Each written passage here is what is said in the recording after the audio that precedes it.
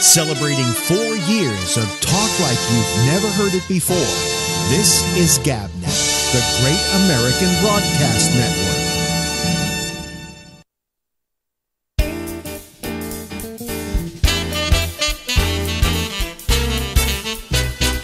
Hey, and so we sing.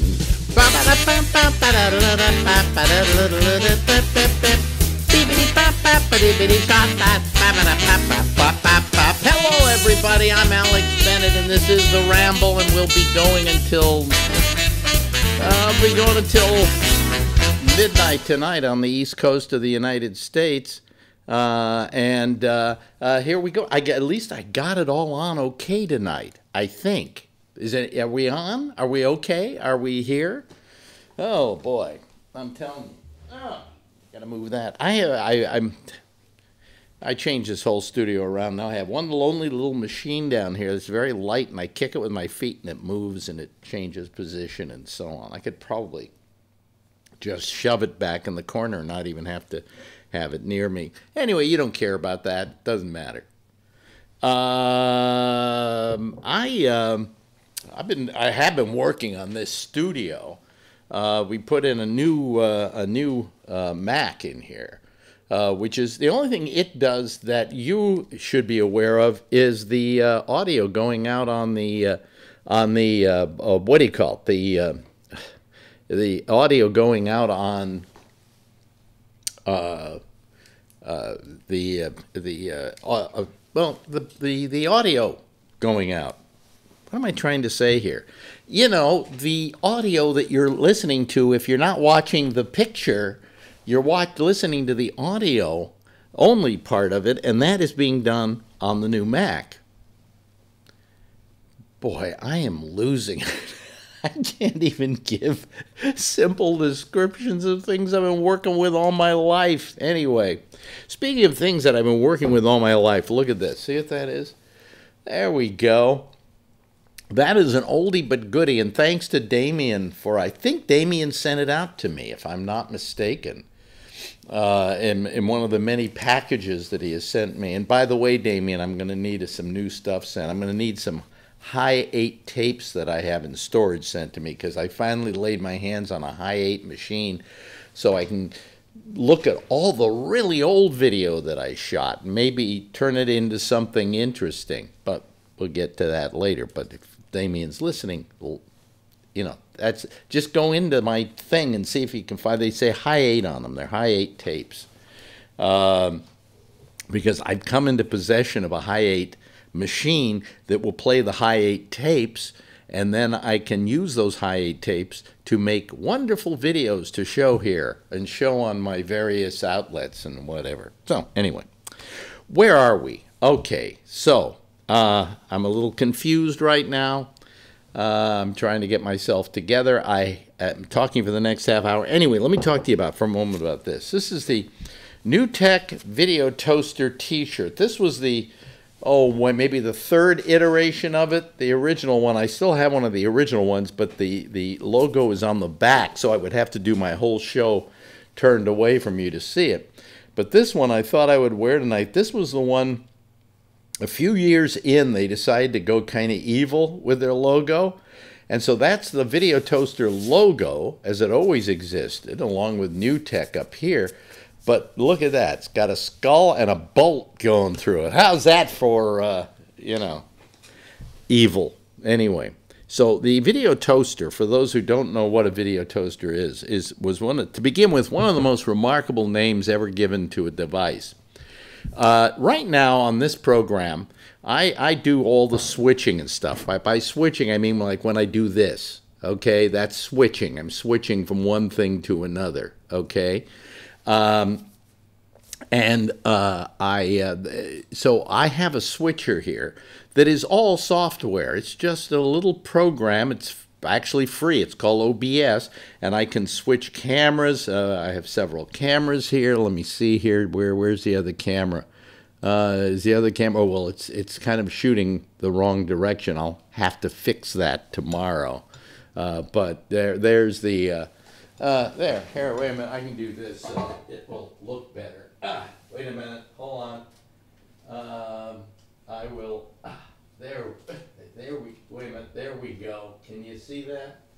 There we go. There. So, yeah. So, you know, so I can switch back and forth between cameras and stuff like that. And that is all done really with just a software program that exists now called OBS. And all that used to take a lot more. When you were in a TV studio, it took like a whole TV studio set up with a control board and everything, and literally hundreds of thousands of dollars worth of equipment to shift video back and forth and to go from camera to camera and so forth. And now it's just a little software program I download, I put in here, and it all works. Okay? Replacing literally hundreds of thousands of dollars worth of equipment. Well, before that, a company named New Tech out in Topeka, Kansas, run by a guy by the name of Tim Jennison. My friend Paul Montgomery was part of that group. Paul is now dead, and he started a thing called Play Incorporated, and you've heard me talk about Play TV, being the first regularly scheduled TV network on the internet back in the day. But anyway, I digress. So New Tech had a bunch of people that they were just hanging out. They had invented one thing called DigiView. And what DigiView was a little box. It cost nothing. And they ran all these things off of a computer that was around back then called the Amiga. The Amiga was maybe the best computer of its time. I mean, it was sensational.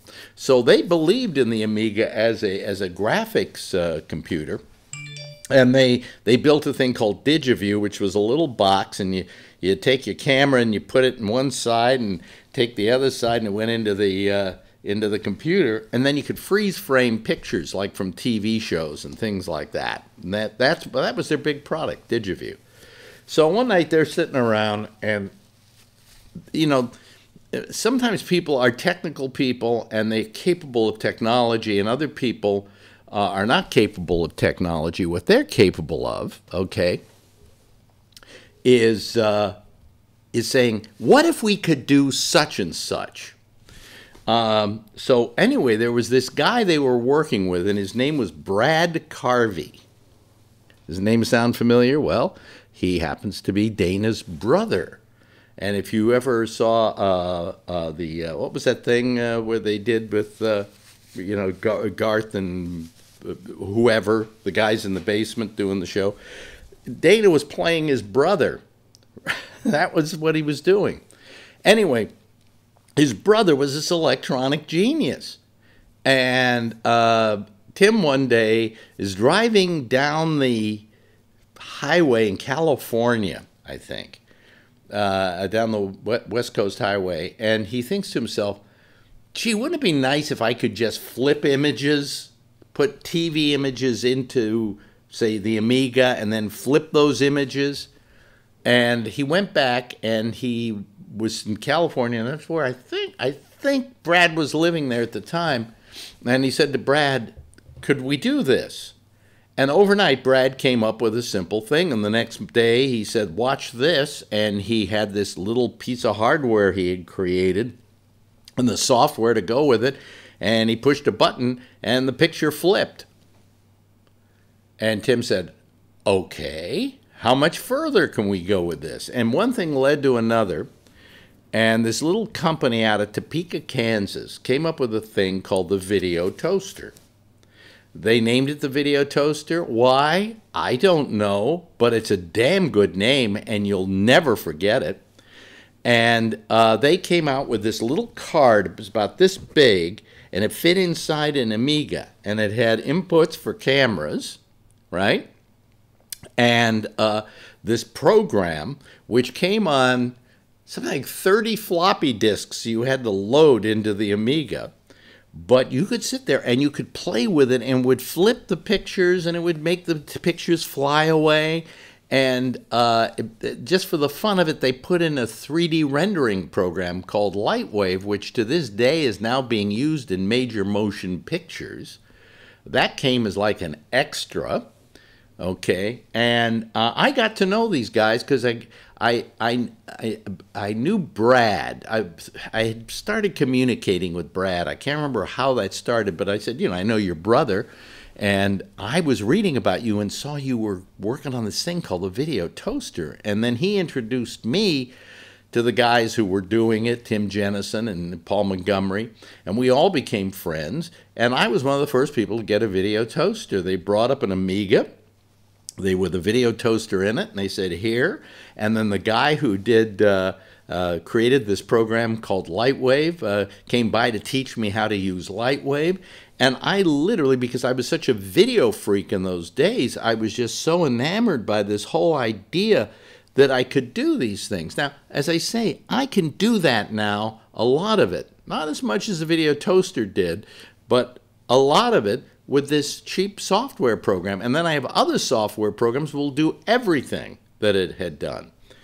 But this, literally, this piece of equipment changed the whole television industry because it showed that you could simply just bypass hundreds of thousands of dollars of equipment to have a television studio. And what this also did, you know, every time you make something cheaper and easier to use, you democratize that particular thing. In this case, this democratized television. This meant that little Alex Bennett in his dining room could hook up his Amiga and his video toaster, and he could start editing video and having things flop around and fly away and do credits. It did credits as well.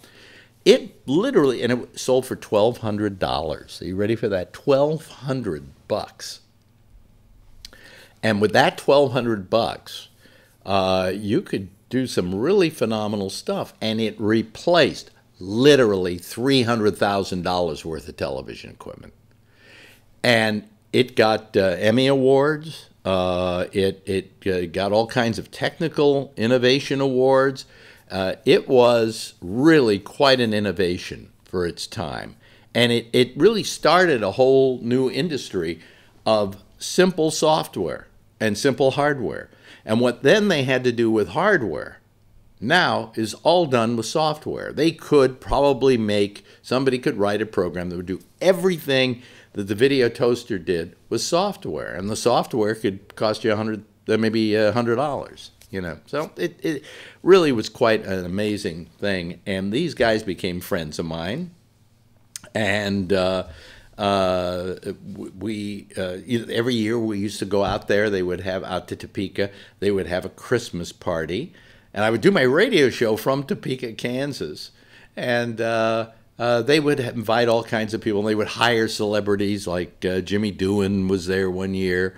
Along with, who was that? Remember that tall guy, really tall guy who was in Twin Peaks, the geeky guy, really tall and kind of looked like a ghost. He was at the party. And Penn and Teller used to come.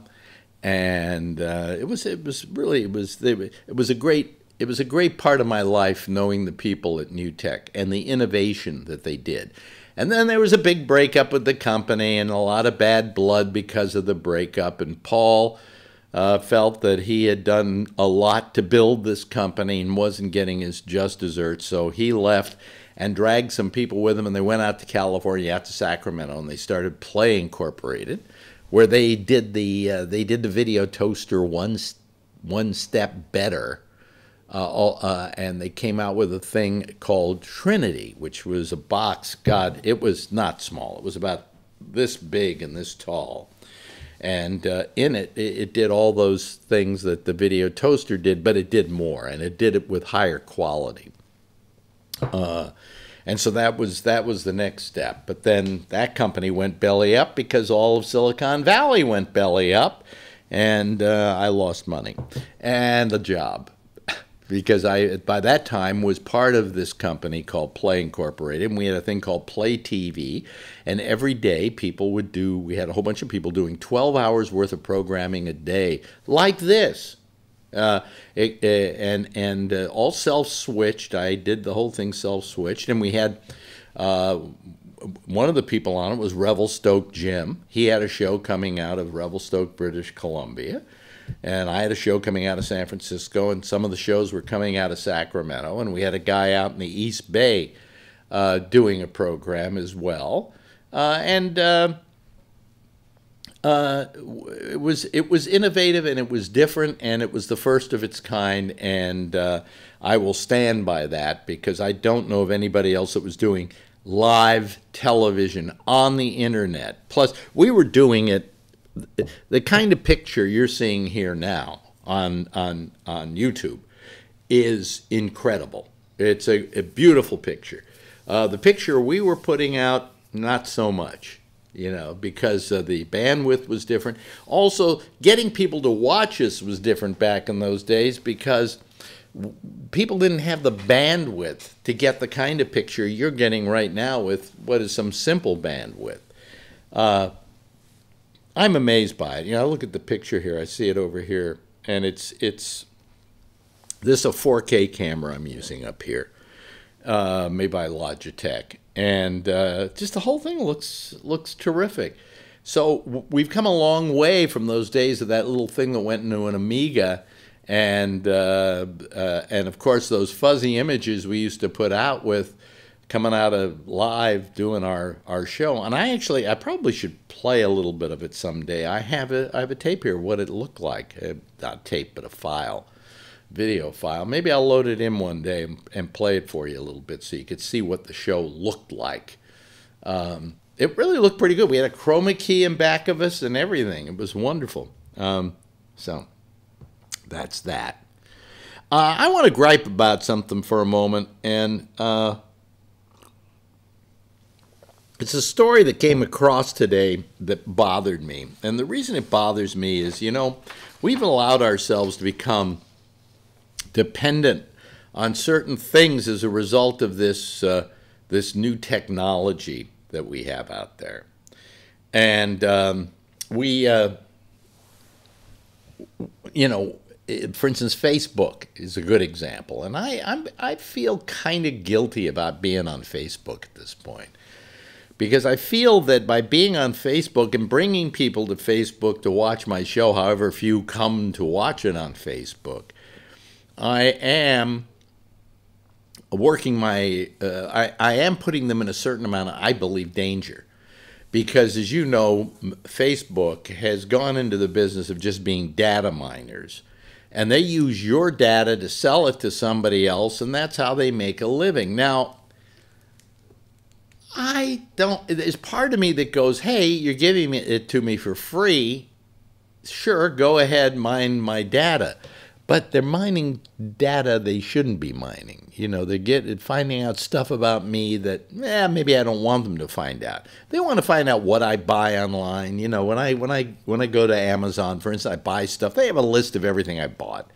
And they know what I buy, and whenever I go to Amazon, there's always an ad for something that's like the thing I just bought, And I understand that, but I just don't like the way it has been compromised, and the fact that they don't seem to really give a good shit about it. The only reason they care at all is because it may wind up costing them money. And there are a lot of people leaving Facebook by the droves because of that. Well, the latest thing that's bothering me, I do all my shopping on Amazon. I am a lazy fuck, and it is the lazy fuck's department store. I don't have to leave the house to go buy something. I can get everything I want for about the same price as I can get it on Amazon, because you can go into Best Buy and say, see, Amazon's selling this for such and such, and they will match the price, okay? And Best Buy's right down the street. I don't have to wait 4 days for the goddamn thing to get here, or 2 days, or whatever it takes now. It used to take 2 days. Now it's 2 days, but they fudge it so it's really more like 3. And I just ordered some coffee that's coming from somewhere else, and it's not going to be here for 2 weeks, all right? So, I could order this stuff somewhere else, all right? I don't have to order it from Amazon, but I do, because I'm just fucking lazy, right? And I like the fact that I can return it, but I can do the same thing at Costco. I'm going to buy a TV set this weekend because our big one blew. And I'm going down to Costco. I'm going to buy a TV set. It's a TCL. I decided to get it because it has a built-in Roku, and that's fine with me. And it's a 4K, and it looks fine. It's not the main set we watch all the time. Okay, and from what I've read, they're okay. They're just fine. So thing's going to cost like $365 for a 4K 55-inch TV. So anyway, be that as it may, all right. I can go down there, buy it. It doesn't work. I bring it home. I don't like it or whatever. Take it right back, and they'll just take it back. So I can do that at Costco, but no, many times I'll wind up ordering the TV set on Amazon. Why? Well, because I'm too lazy to go down there and haul the thing back here, right?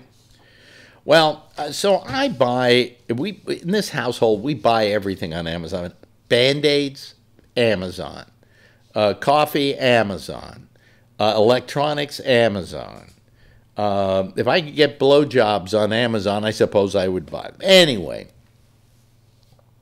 now I come to find out, and I think recently they went into the movie business, okay? And they started producing feature films, some of which have done very well critically. And one of the people they took on as a director was Woody Allen. Well, Woody Allen, all of a sudden, what was like last November, something like that. When was it? When did Dylan Farrow go on TV? In early 2018, Dylan Farrow once again accused Woody Allen of molesting her in 1992 when she was 7 years old. Now, a lot of people are thinking that this is like forced recall, that maybe it didn't happen, but she's been led to believe that it did, okay? But for whatever reason, Woody Allen has denied this, and it has not really been proven. But because of those assertions, here's what happened. Amazon fired the head of this movie company they had called Amazon Studios over sexual harassment allegations against him. And then Amazon executives met with Allen's representatives to discuss the negative publicity following the allegations against Price, and that the next month Allen and Amazon agreed to push the release of Rainy Day in New York to 2019. That was the movie he had finished for them. He had a 6-episode comedy on Amazon that was not well received.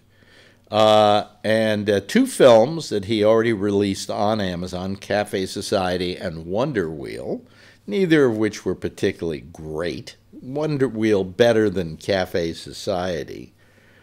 But they decided that Amazon reportedly sent the filmmaker's production company, Gravier, a termination notice last June. The email, which was included in the suit, says in part, Amazon does not intend to distribute or otherwise exploit the pictures in any domestic or international territories, and Gravier must therefore undertake immediately to make alternative distribution arrangements and otherwise mitigate any damages it may claim on account of Amazon's termination.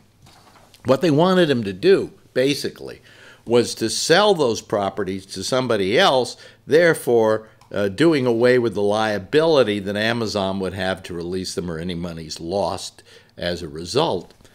Yeah, you getting what's going on here? Anyway, they are refusing to release this movie, A Rainy Day in New York. He has another 3 pictures in this deal, and he is now suing Amazon for $68 million. Now, I like Woody Allen's work. I don't know what kind of person he is personally. Quite frankly, I think Mia Farrow is a nutcase, but that doesn't mean, she's wrong necessarily, but she certainly poisoned her kids against Woody, including the one that we believe is Frank Sinatra's son, Ronan. And it was just, it's just terrible what has happened to his career as a result of insinuation. You know, if you want to not distribute his films, because it's been proven in a court of law that he raped his 7-year-old daughter, right? Then okay, go ahead. But if all it is innuendo, all it is say so, nothing is proven, no proof is being brought forward, no court of law has charged him with any crimes or anything like that, I think short of that, you stick with your deal. Now nobody says you have to continue the deal after it's over with. They weren't that happy with him because the TV series wasn't met with critical acclaim like they thought. And if you don't want to do business with him, fine, but you made a deal, okay, to finance actually probably more than that, about 6 motion pictures all told, okay? Because there's still 3 he hasn't even made yet under this deal. Damn it, I'm buying my soap from you, and I'm buying my toothpaste from you, and I'm buying I get my toothpaste at Costco.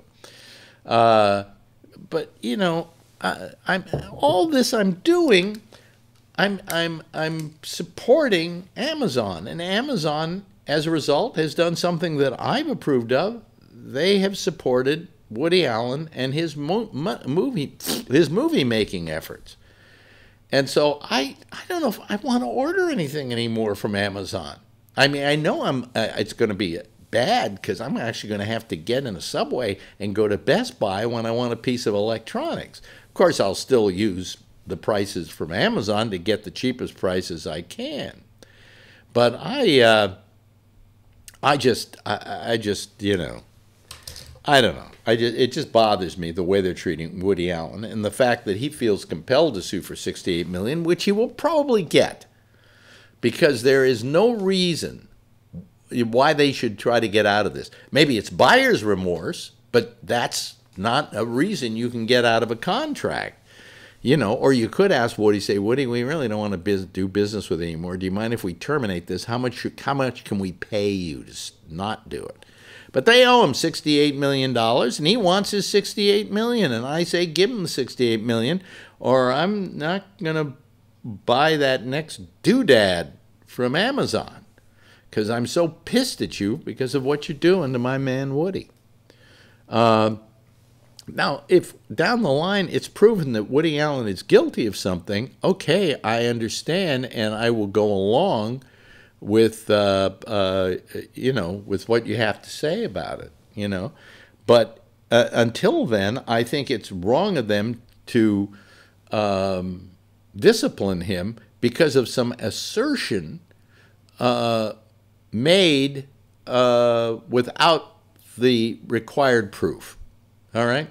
Okay. Well, anyway, I'm going to turn on the Skype lines here. So far, technologically, everything has worked for me tonight. I've been okay. Let's see what can go wrong now. We'll find out, right? Yeah, okay. If you want to call, now's the time to call. Our number here is Gabnet Live. That is our Skype, what is it? Our Skype thing. Whatever. That's our Skype. What's the term I use for it? I usually use a term for it. Anyway, you just type in Gabnet Live, and you will be able to call us on Gabnet. Now, I don't know who else is out there this evening and how long I'm going to have to keep talking now beyond how long I've kept talking anyway. I only meant to talk for 25 minutes. I talked for 30 minutes, okay? So give me a call. Let's get this whole thing going. Let me not have to work too hard from here on in. I don't know. Where's Phil? Where's Scott? Where's anybody? I'll just sit here sipping my coffee. How's that? Okay? Is that okay? Is anybody? Nobody's calling. This is deadly. Oh well, okay. Have it your way. If I don't hear from somebody in the next, I don't know, 2 minutes, I'm going to sign off. Okay, that's it. I hate to be. Here we go. Here we go. Here's Phil. You hear that? Here comes Phil Meyer. There we go. Wait, I'm trying to. There we go. There we go. Okay, he's there. There you go. There's Phil Meyer. Hello, Phil. How you doing? Okay, and you? Not bad. You have some slapback? No. Hold on a second. And add to the group a little Jeff Stein, a little Rob Alfano. There we go. Oh, and here comes Scott Boddicker. Ooh.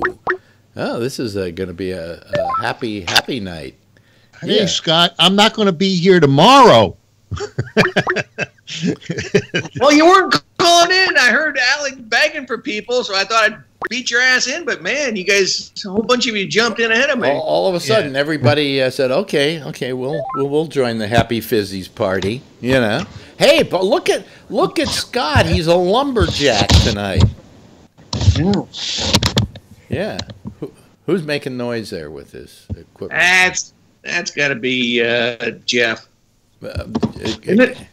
He didn't say a word. I didn't move. Yeah. Anyway, So I got some bad news tonight from Patrick. He told me that Tony's dad passed away. Really? Yeah. Oh wow. Oh. See, and he didn't even have to push him down the stairs, but you know. Well, now's not the time to do a joke. No, I know. Okay. He said that Patrick said that he was in the hospital about 2 weeks ago. They sent him home, cancer. He had more than a touch, and he passed away quietly at home. Wow. Yeah. Wow. I'm surprised I haven't heard from Shecky about that, because Shecky would normally find out about that. But yeah.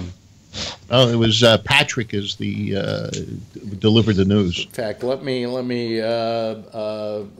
just send a quick note to Shecky, because he is usually. Let me see here. Dead. That would be the subject, and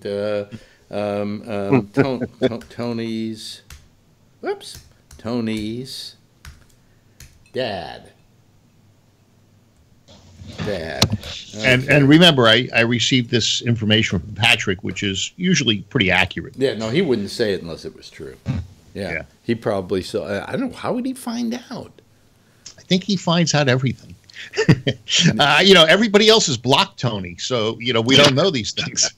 Yeah, everybody else has blocked Tony. I only blocked. Did I block him? I'm trying to remember if I blocked him or not. We block him periodically. What I blocked were some of his messages, because he kept sending those fucking pictures of Scooby Doo. Right. Or cereal boxes. And I warned him. I said, if you send another picture of Scooby Doo, I'm gonna, And no, I didn't. I feel so sorry for Tony. I really do.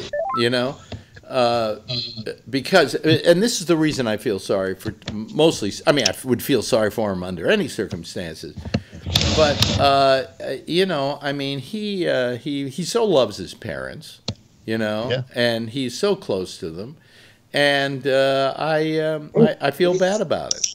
I feel bad about it. And plus, his father, I think, was about the same age I am.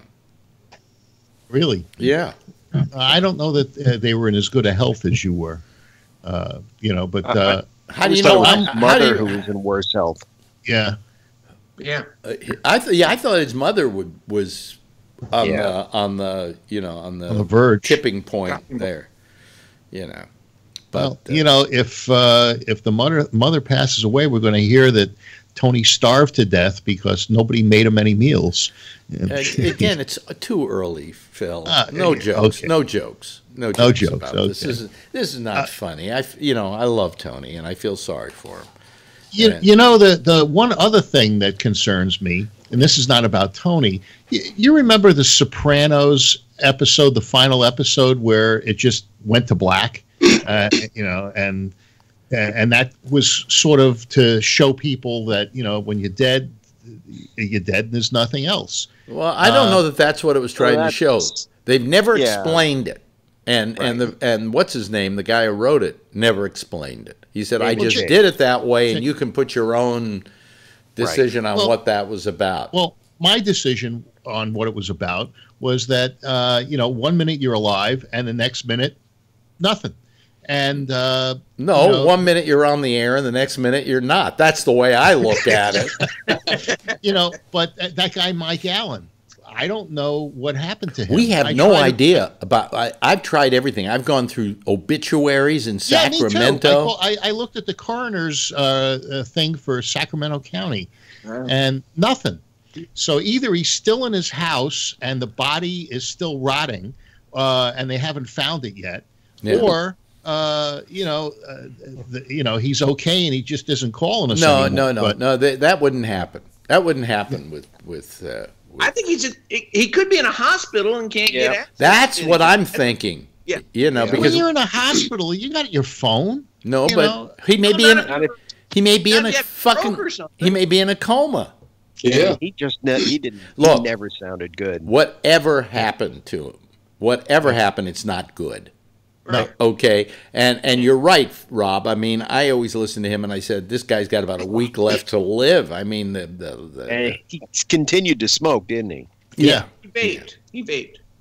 Didn't he? No, no, he smoked. He smoked. Oh, yeah, he was a major smoker. It was cigarettes that he would consume. Yeah. But, you know, the thing is, you know, even if he's okay, it's like the Sopranos thing. You know, 1 minute you're on the air and you're coughing, and the next day, nothing. Yeah. You know? Yeah. Well, you know. And nobody knows. I even looked at his Facebook friends to see if there was somebody that might be in Sacramento that was close to him. I couldn't find anybody that wasn't, you know, sort of an odd Facebook friend. The guys up in Washington State that review cigars and Travis Runkle types. Yeah, but, Travis Runkle was the guy who first brought him to our attention, as it were. And here comes Bree. Bree, you're familiar with this situation, right? Yeah. Yeah. But Alex, just quickly, the Sopranos show creator did say recently that Tony dies in the final scene. He does? I haven't heard that. I didn't hear that. Yes. Look. You can look it up. He let it slip. Because they're doing a prequel that Tony's son is going to play. James Gandolfini's real son is going to play a young. That's right. Tony Soprano. When James Gandolfini died, it was in Italy, and his son actually, I believe, discovered him in the room after the heart attack. Yeah. But, I mean... but anyway, yeah. So back to the other case, I think that you're right. And my guess is that he probably is just in a situation where he's unable to call in or to do anything. I would think, knowing the way he has been... You know, and I banned him from this show, so he went over to Jack's show, and that was fine with me, you know, because that voice would have driven me crazy after a couple of weeks, you know. I would have taken a gun to my mouth, you know. But he never sounded well, and you know, all of a sudden he has just disappeared, and that's unlike his M.O., You know, he would say, I'm going away for a couple of weeks, or he would call in and say, I've been able to call in because, or he would write a note to Jack or something. But because he was such a constant regular, that suddenly his disappearance is suspect. You know? Yeah, like he fell off the face of the earth. Yeah, yeah. So Phil, do you know any cops in Sacramento that can do a welfare check or something? Well, I don't know his address. The only way I was able to communicate with him was he would write me once in a while on Facebook Messenger.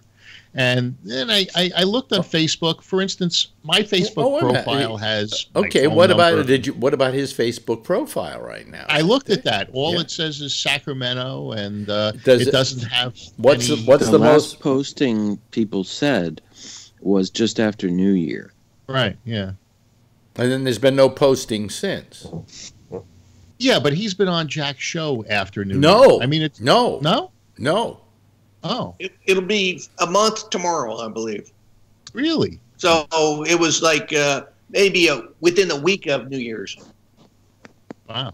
Yeah. Well, this is the first Gabnet disappearance, a possible death. History.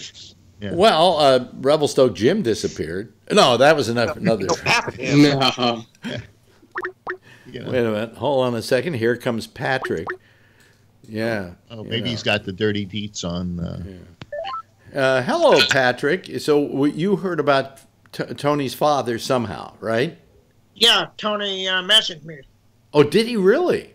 Yeah, Me too. I've been in contact with him about his dad. It's been about 2 weeks. His dad got sick, ended up in the hospital. They ran a number of tests on him.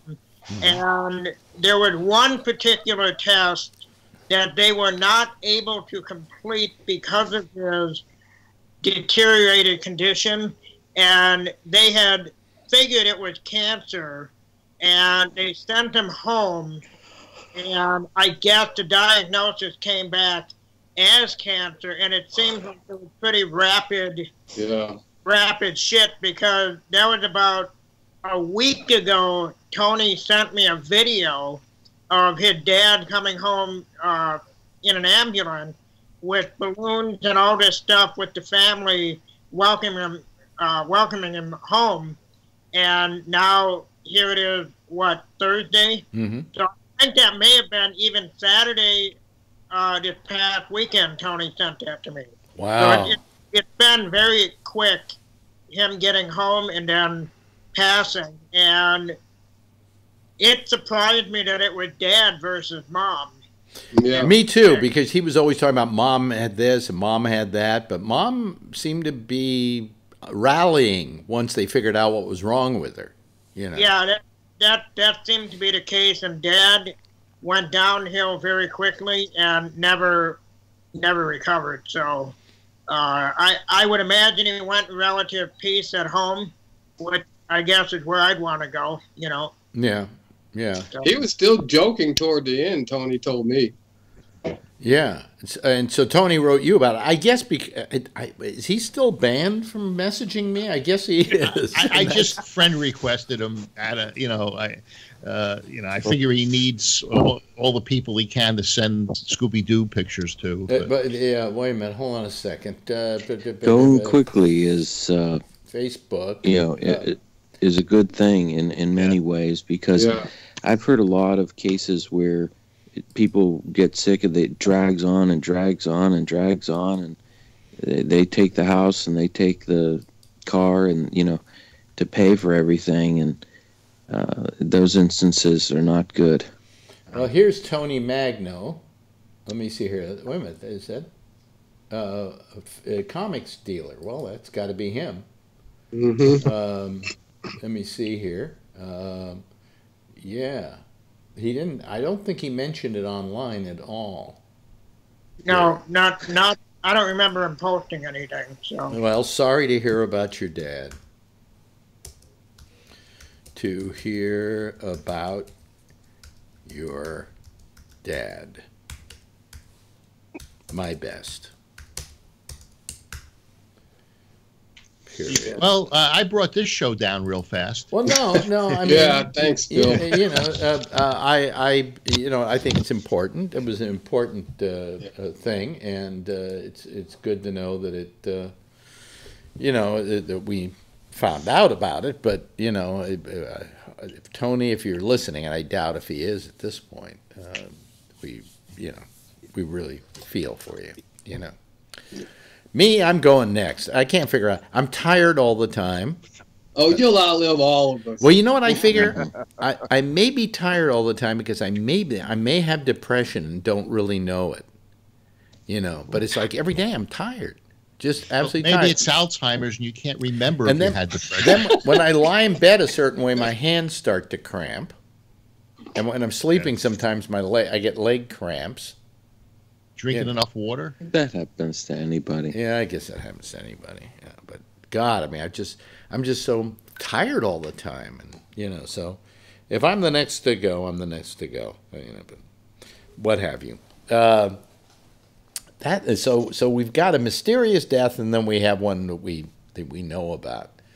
And Renee's okay, by the way. I wrote Renee, she wrote back. Just, you know, every now and then she goes off the grid because she gets depressed or whatever. Or, you know, she's still dealing with the loss of her husband a couple of years ago. And she'll be back when she feels like it, you know. But I just wanted to make sure she was okay. Yeah, because I want to ask her about Tulsi Gabbard and what she thinks about her. About who? Oh, Tulsi. the Hawaiian senator, I think, that's running for president. Well, Democratic. yeah. Oh, really? Oh, okay. Everybody's running for president, right? Right. Yeah, Marianna Williamson. Yeah. I saw OAC today on MTP Daily with Chuck Todd. She is so fucking smart. I mean, she is just amazing. Don't give me that, Phil. She's smarter than you are. You know, she is bright. You may not like her, but she's bright, and she's going to be somebody to contend with. Okay? Yep. I think she's a flash in the pan. Yeah. Yes, sir. Nope. No, I think she's the real deal. You know, as soon I as agree. the Democratic Party gets beaten by Trump again, that ultra left socialist even run. type of thing is gone. Why all of a sudden? because we don't like why all of a police sudden is the departments or fire socialism? departments. Why all of a sudden is the socialism thing such a big deal? Because it's what they call a code word for communism. Oh, I see. Okay, then I'm a communist. Yeah, probably. Yeah. No. Okay. Yes, Patrick. It's a big deal because a number of the Democrats, especially the younger ones, use it. They call themselves Democratic Socialists, so they add in the word socialist, and my side will take that word and run with it. They're the one bringing up the word. And the thing is, if you listen to what they're saying, they're not saying anything different than a lot of far-right Democrats did in using Democratic Socialists. So that's why. They're bringing the word into it, and we're just latching on to Well, they should. I mean, I don't think socialism should be considered a terrible thing. You know, Evil. Huh? It's evil. We You've already seen have what it this has in the done US. for It's other already countries. exists in the US. For other countries? Okay, should we name some other socialist countries, Phil? Yeah, Venezuela. No, Denmark. Denmark, Sweden. Sweden. And Wait they're a minute. getting Wait a minute. Hold on a taxed second. point Hold on a second. in No, Finland. In Finland. Phil. You said evil. Phil, you're a socialist and you don't even realize it. There are certain programs. You know, this country was founded on the government doing certain things that Somebody you couldn't kill do as me. an individual state or an individual person. Somebody and kill that's me. you know, That's socialism. Yeah.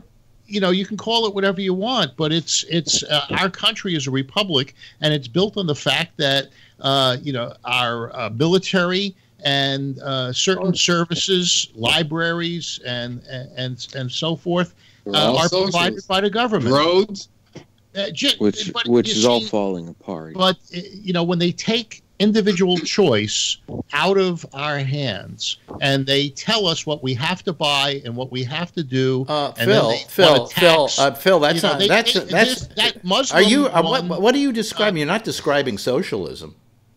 No, the Muslim senator from Michigan, she wants to tax them 100%, and the other, you know, Ocasio, she wants 70%, and 90 doesn't sound so bad to her.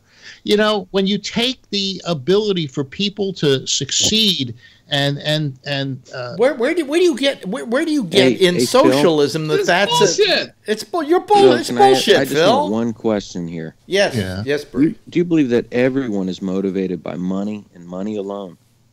No, there are Okay. there are other motivating factors: love of family, greed. There's success. There's also keeping up with the Joneses. These are buying factors that have been around for centuries. But Trump paying the farmers because of how they're getting hit by his tariffs, that's socialism. no, that's the cost of doing business. No, that is He's socialism. taking our tax money and giving it to farmers because of their losses due to his stupid tariffs. We're Money fighting a from battle. China. We're fighting a battle, and that battle sometimes there are costs involved, and innocent people shouldn't have to suffer because we're fighting an evil force that wants to steal our technology. Phil, you're standing up for socialism. Thank you very much. Yes, Rob. That's socialism. Yes, Well, Rob. It's not black or white. Rob I is just have to speaking. respond to what Phil just said about innocent people not suffering. When you were not feeling that way about the poor people who go to work every day when they close the government down. Yep. This was the cost of doing business, but these people will get paid. You use these things to say, oh, well, just because there's this sort of socialistic entity, therefore all socialism is good. No, it's not. What happens is you take away people's desire to succeed. Why did communism fail? It failed. I disagree with that. Because there was no incentive to work hard. People had the incentive to work hard when the tax rate was 90% under Eisenhower. Phil, socialism. You're confusing. You're confusing socialism with entrepreneurship. You're almost confusing it. You're almost confusing it as the opponent of capitalism. Although you can have a socialistic, capitalistic society in which the two work in consort with each other for the betterment of everybody. Yes, Rob. And I agree with what you just said, Phil. The reason why communism failed in the Soviet Union especially is because there was no incentive to do anything. And I know that because for 4 years in my last company, I shared an office with a guy who was born and raised in the Soviet Union and was lucky to get out, and he's been here for about 18 or 19 years. And he told those stories. Well, he told me amazing stories about growing up there. And you're exactly right, but that's not what we're trying to do. And that's why we don't like communism. I mean, communism is not a system which, A, works to the benefit of everybody. It doesn't work to the benefit of a country. But socialism is a different thing altogether. And I think you don't know the difference, Phil. I think that's your problem. No, you don't know the difference, Phil. Socialist What country did you say, Bree? What did you say? The U.S. is mixed socialism, essentially. It's not pure capitalism. No. In fact, China is you'll find more vestiges of pure capitalism in China than you will in the U.S. Charles? Yeah, it wasn't socialism that destroyed Russia or the Soviet Union. It was totalitarianism. That's It's correct. because it was a totalitarian state. And that's exactly what's destroying Venezuela. Yeah, Not the socialism, but the totalitarianism. Well, when there are these leaders that have power, then these guys take advantage, and even under you cite Denmark, you cite Sweden. These are tiny little countries. England, France, Spain, Australia, Italy, New Zealand, Japan, Australia. There are 120 million people in Japan. These are all socialistic countries. Yeah, no, they're not. Yes, they are. Don't tell us what aren't. When they are, you go ask them. They'll say we're socialistic. Well, you'll say there's a little bit of socialism in everything, just like in my no, dog. I'm not saying. I didn't say. No, you're in every month. Phil, you're being silly. What we're saying is these countries will tell you that they're socialistic. Yes. Yeah, and until they run out of money, and then they come to the United States and ask them for a handout. They've had universal health care in some cases for 70 years. Well, we haven't can't run out of afford money yet. universal health care anymore because we listened to a leader that brought us into a war that we spent, what, $2.4 trillion? And what do we got for it? And now we have a leader who spent how many trillions of dollars with a tax cut for the rich? This is a guy that also said he doesn't want to get involved in any wars, and he wants to pull the people out. What's wrong with that? Well, sometimes there are wars worth fighting because you're coming to the aid of your world neighbor. Okay, if some country were doing to the Jews what the Nazis did to the Jews, would you be against us going in and making inroads into that country? No. And then shut up, Phil. Then shut up. You know, what's happening over in Syria is not our fight. And what's happening in Afghanistan, I don't know what we want there. When I see a little kid almost blown to smithereens, I say it's my fight. Well, they're just pulling on the heartstrings. That's what they do around Christmas time with the little puppies. Oh, you're so that cruel. are out, you've turned freezing. into such a cruel, unfeeling human being. Phil. Well, that's a way of Democrats trying to. Okay. All right. Enough. Fight Enough. everyone else. Phil. They Enough. call them enough. cruel, they Enough. call Phil. them hard. Enough. Phil. Enough. Anybody else want to say something? Well, Okay. I would just say Yeah. that the "not our fight" is exactly what people in this country said before our intervention in World War II, for example. I mean, the National World War II Center and Museum in New Orleans they like to publish almost every day on their Facebook page some of the polling that was done in the late 1930s and late 1940s, just like we do polling now. And, they often publish, here's a poll from, November of 1941, should the United States intervene in the, crisis in Germany, France, et cetera, et cetera. And I mean, at times it ran as low as, like single digits, low double digits. I mean, people didn't give a damn, I mean, they really didn't. So, I mean, that's the similar attitude that we had. It seems the isolationist attitudes kind of come and go, and they seem to be either really high or really low. I really don't know why, but I mean, that's exactly what people said, 75, 80 years ago. Patrick? Well, I go back even further. Remember World War I, we had Americans that volunteered to fight on behalf of France in World War I.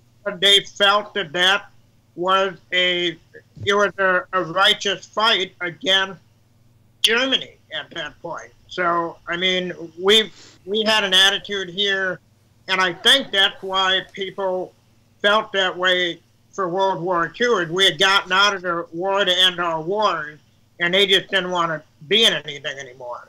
And, it was the wrong attitude, because that same German that we fought in World War I was worse in World War II. So, I mean, that goes back all the way. After the Great War, which the first war was called the Great War because it wasn't called World War I since there wasn't no World War II yet, and it was called the Great War. And the reason after it was over, we'd had it with war. That was an ugly, horrible, terrible, disgusting war. And we weren't in it that long, by the way. We were only in it for maybe a year and a half, 2 years. But we didn't want to go, no more wars for us. So FDR, even though he knew Pearl Harbor was going to happen, let it happen. Because he then had an excuse, because the American public went, they just bombed our people. Look, they killed our people. Let's go get those Japs. And while we're at it, let's go get the Germans too. But that's how they got America on their side, the Americans on their side. At that point, Americans wanted nothing to do with war. They didn't want to go into Europe. They didn't want to go help the British. Nothing. They just wanted it to stay the way it was. Yes, Phil. Okay, the difference here is that those were wars. They were declared wars, and we were in it to win it, as Simon Cowell would say. The difference over we're there now doing the war is according to Simon Cowell? Our rules of combat, we're not in a war there. We're not in anything. and either you commit and you say that this is what we're going to do, and we're going to make sure that these kids that are being that we're getting pictures of their suffering are taken care of, or we're not. But you can't go into these things halfway. And then, they even go, there's no commitment. So why be there if you're not going to commit? If you're gonna go in and you're going to stop what's going on in Syria, then commit and do it. Don't do it halfway and say, well, we can't shoot at them unless they shoot at us first. And hey, that's not a way to fight. Did anybody understand what he just said? Okay. Well, nobody understood what you just said. What do you mean? We're not fighting eventually, a war. People we were will in those figure wars. out. Wait a minute. Let Bree talk, then Charlie, then Patrick. Yes, Bree. One of the things is, and I've said it before, I'll say it again, people eventually will figure out that AOC is really the populist. Trump is not the populist. In his rhetoric, he is, but he's not. Most of the policies that AOC is proposing are wildly favored by the majority of the people. Now, I'm not saying that we have to do everything the majority of the people say. Sometimes that can be its own problem. But she is truly the populist. She really, when she talks and she goes into those towns, Trump will go into a town and say, I'm going to bring back all your jobs and everything's going to be shiny and glory again. Doesn't do a thing about it. And in fact, in some ways, he's going to the past.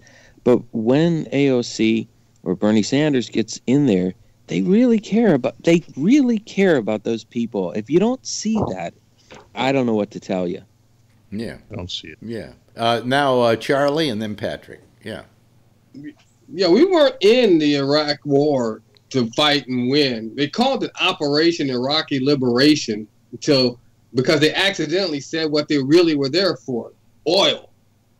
That's why we don't go in and commit and do all that. All we were there was to get the oil and make money. Mr. Texas, we don't use their oil.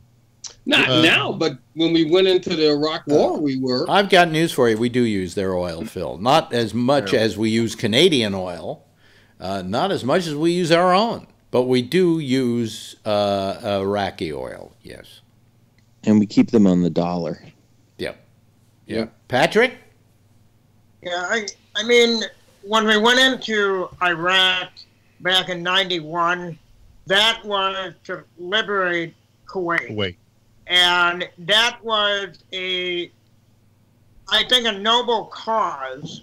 And that's where I think, Phil, you've got to look at like Syria in the same way, that you've got people that cannot fight for themselves effectively. They may have an army, they may have weaponry, but they need some guidance. And I don't have a problem with us having boots on the ground to help with something like that versus a continual,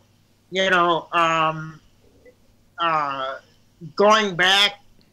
I mean, look what happened we got out of the Middle East after the 91 war, and we ended up going back in 2003.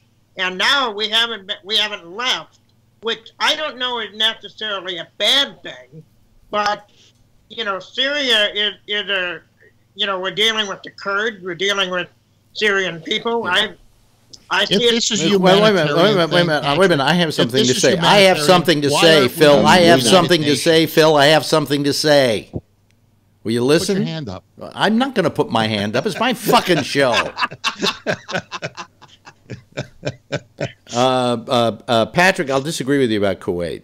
I mean, Kuwait bothered me because the Kuwaitis, while we were fighting their fight, weren't even in Kuwait. They were in a major hotel in the suites of that hotel in Paris, okay, while we fought their fucking fight. Yeah, but the Kuwaiti people weren't. The government may have been, but the Kuwaiti people weren't. And that would be the same as saying, we're not going to help fight against, you brought up Nazis and Jews again. We're not going to help fight to liberate the Jews, because the leadership of whatever country it would be, they're not helping liberate the Jews. So we're not either, because they're holed up in a hotel. You have to look at it as a bigger... all I'm saying is that the Kuwaitis were horrible people. The people who ran Kuwait were horrible people.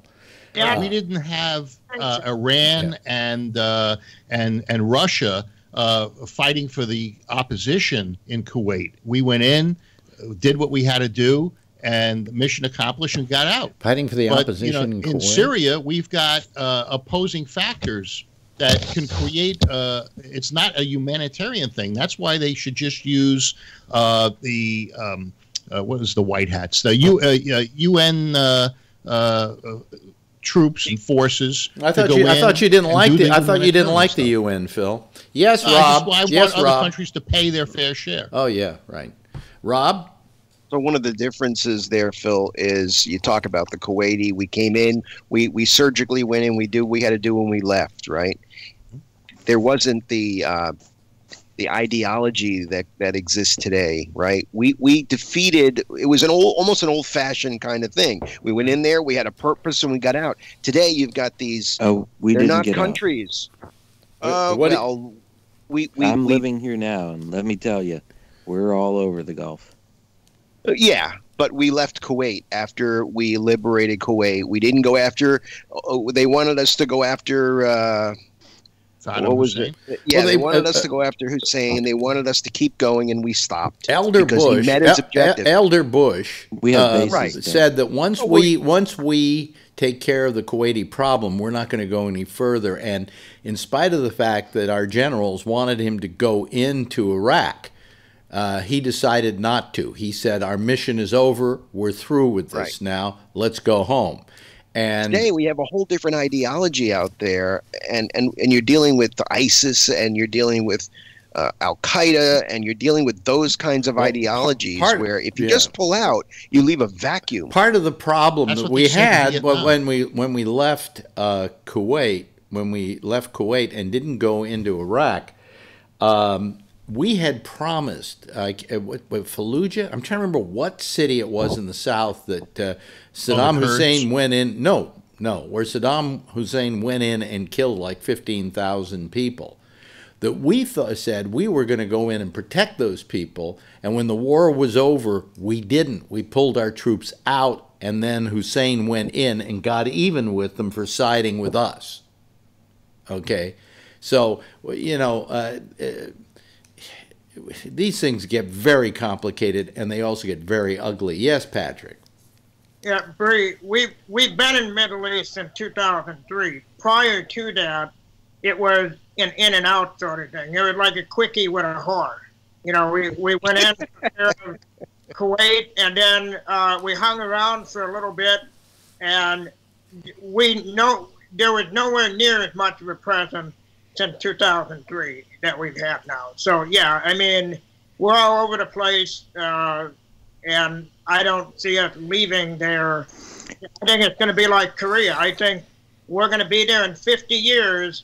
I'm going to be, in my 90s, and I'm going to still see U.S. troops in the Middle East. Yeah, how many, which country do you think has more U.S. troops, Afghanistan or Qatar? Or Qatar? I don't know. I don't know. Probably you're going to say Qatar, right? Right. And yet no one says, we got to get out of Qatar, Is it because of the money there? Because really Afghanistan... It's because of stability. Is Qatar the one that's having the issues with Saudi Arabia right now, getting bombed? Yeah. So we're also in there to kind of even the score, or to keep the Saudis at bay. Is that okay, Phil? Well, the Turks. Is that okay? I don't know. Army is closer to the border, actually, but that whole thing was precipitated by Trump's visit here to Qatar. He came to Saudi Arabia, and he upset the balance of power in a way because he gave full support to Saudi Arabia. we need to have an ally in the Middle East. Oh, boy. And Saudi Arabia is the strongest. Weren't you the one who used to say on this program how horrible Saudi Arabia was? They are. Oh, well, then why would you want to do business with them? We do business with a lot of people. Oh, Jesus. Phil. You know. Phil, please. It's not personal. We got enough problems already. Don't become president of the United States. Do us all a favor, will you? Yeah. I won't get elected because I'm Jewish. You know, I kind of feel I don't have to have Trump on this show. I have him on here every night when you're here. Yeah. Because we get the same stupid answers to the same stupid questions. Yeah. Can I ask a Bree question? Bree has a question to ask of the panel. Okay. Which country do you like better and why? Saudi Arabia or Iran? And tell me why. Well, that's like asking me who I like better. You know, the press Trump or Trump Jr. No, the press secretary. What's her name? Sarah Huckabee Sanders. Or I don't like either one, but you know, at least one of them is you know on our side. You know, I don't know that it's not a good choice. I like Israel. How's that? You know? Well, I would rather do business with Iran. I think there's some workable stuff that's available there that we're just alienating. Patrick. I'll put it this way. It's not my personal choice because I don't like either. However, I think it's a lot like it's what you're familiar with. We're familiar with Saudi Arabia. We're familiar with how they do business, and it's been that way. And because of the Iran shit in 1979, I think that's what destroyed any idea in our head that we could ever do any business with them. So it's the enemy you know versus the enemy that you don't know, I guess, is the way I would put it. So every How about Vietnam?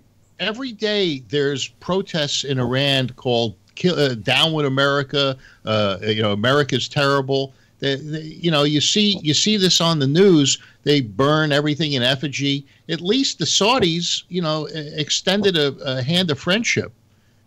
You know, that's the difference. Did they really, or is that all about mutual? You scratch my back, I'll scratch yours. That's it's really the way it works. Not really friendship. How do you feel about that's what you said, Rob? Who you're familiar with.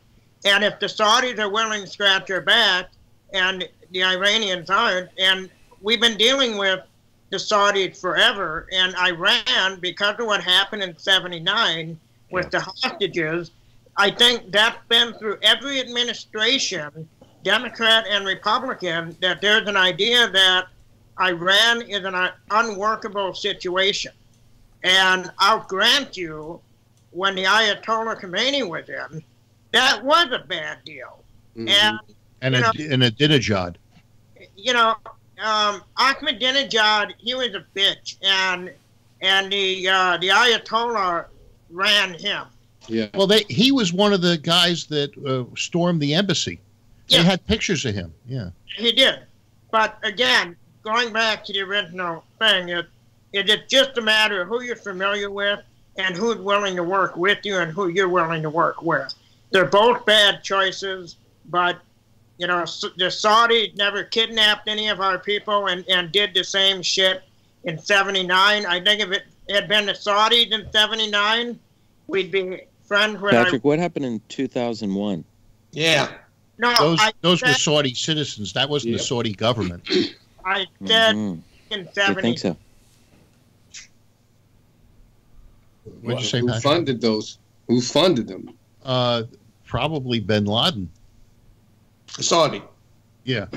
Well, but he was Rich people in Saudi Arabia. There was these. What Alex doesn't like that I say is there's this sect called the Wahhabis, and just because he likes sushi, he does, he makes a joke. But these Wahhabis, it's generation after generation being taught to hate the West, hate the Jews, and they're raising generations of terrorists. Well, at least the Crown Prince in Saudi Arabia was willing to go against that and create certain more westernized things, allowing women to drive. That's the only thing he did.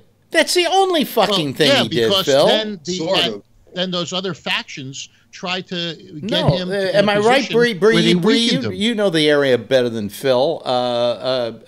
What the Saudi prince, did he do much of anything except for that driving deal? He took all those other princes and sent them out of town. I think he's letting some movies play in there. Yes, Josh got his hand up. Well, they are starting to make some inroads to relations with the West because, I mean, just for example, just last week, they've allowed over maybe the last 2 or 3 years, trying to copy off of what the United Arab Emirates has done. They've allowed the game of golf to enter into their country. If you don't like golf, I understand, but I'm just pointing out that that's happened. Just last week, the European Tour, which is a major golf tour, it's the #1 golf tour in the world outside of America, hosted an event for the first time ever at a golf course in Saudi Arabia, and the event was won by Dustin Johnson, an American player and one of the top 3 players in the entire world. As a matter of fact, he was I think the #1 player in the world this time last year. He's one of the most popular golfers in the world, and he's an American. So, and the event was played by, I think, like 6 or 7 other Americans, including like 5 of the top 15 players in the world. So, I'm not saying because they hosted a golf tournament, we're like going to have world peace this time next year or anything. I'm just saying, they don't want Western ways. I see it kind of similar to the UAE. I don't know if they want Western ways, but they certainly want Western money. Mm-hmm. Is kind of the way I read that. Yes, Rob. So, as you say, they allowed golf there, and Mr. Trump now has made, close friends with the prince, right? When do you think he opens up a golf course there? Well, probably not very long, and if he stays true to his form in the golf industry, which I'm very, very, very familiar with because I work a second job in the golf industry and I've been in it my entire life. As a matter of fact, I work for a family that if I said it, everyone probably, would know of at one point or another in the golf industry. If he stays true to form, he'll open a golf course in about 3 years and then he'll file for bankruptcy on it and sell it off to someone about 3 years after that. Is that what he normally does? Yes. Trump owns about maybe 9 or 10 golf courses right now. And he's probably owned, 30 or more in his life because Mar-a-Lago he keeps them for a short time. Josh, Mar-a-Lago, according to what I read in Forbes, Trump owns it outright, no mortgage. The same thing. I'm not sure about the one in Scotland, but that's a really big golf course, and it's the one in Scotland is actually in some financial trouble now. As a matter of fact, he tried to get a loan for that golf course for improvements about a year and a half ago. Yes, I remember that. $5 million, and he was turned down. Was that the Deutsche Bank loan? I don't believe so, no. But we wouldn't know about a lot of this because we can't see his taxes and we can't see his company finances. A lot of this stuff is hidden. I knew a lot about Trump long before, he was really popular just because of his involvement in the golf industry because, I worked for, and these people love him. They think he's incredible. I worked for a family, the Cook family. John Cook is an analyst for the Golf Channel and was a professional golfer, won 11 times on the PGA Tour. I work for his father, who lives in the small town that I live in. He owns a golf course called Cooks Creek Golf Club. You can look up on the internet. It's one of the highest rated and most upscale public golf courses in the United States of America. Mm-hmm. It's in the top 50, so it's a pretty upscale place. So I've worked for the Cook family for a long time because my brother-in-law is the superintendent at that course. I've been kind of an assistant to him for about 12 years. And, the golf industry, they really love Trump just because, he's always come in and thrown a lot of money around, but he's also wreaked a lot of havoc. He's he's lost a lot of golf courses over the years because they follow the business model that he does with all of his other stuff. You know, he just comes in and he mucks things up because that's what he does, and then he gets out, and then a bunch of other people have to deal with the mess, which is kind of what's going to happen here in probably, another year or two. Scott, you've been really quiet tonight. Anything you want to say about any of this? No, I was just looking up Mar-a-Lago, see who owns it. Trump does. Yeah. He owns it. Yeah. He bought it in No 85 mortgage. and whatnot. Yeah. No mortgage. But it's more than just a golf course, too, though. You know, it's more of it's a hotel, resort, etc. Like, I mean, I believe he still owns Doral in Miami, which is, the TPC, or, the Big Blue Monster golf course and all that. I mean, he still owns golf courses, don't get me wrong. It's just that he's lost as many as he's owned over the years for, financial issues, because the golf industry is it's a tough industry, especially to try to survive just in golf. Mm-hmm. You almost have to pair it with something else that makes money, like a resort or a casino or something along those lines. Or you have to have it in a high traffic destination that's warm all year round, like, Las Vegas or Miami or Arizona, Phoenix, that kind of thing. But he's managed to make a mess. How's that one do in New Jersey? The Bedminster or whatever? Yeah. I mean, I think it's doing okay, but for now, but we really don't know. Like Alex said, we really don't know.